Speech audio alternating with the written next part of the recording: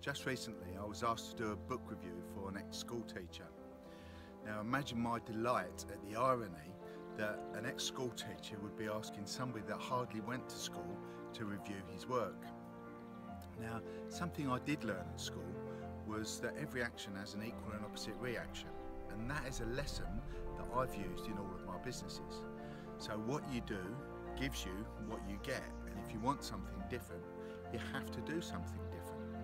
Now, a lot of people I speak to say that they're not getting the result that they want from networking.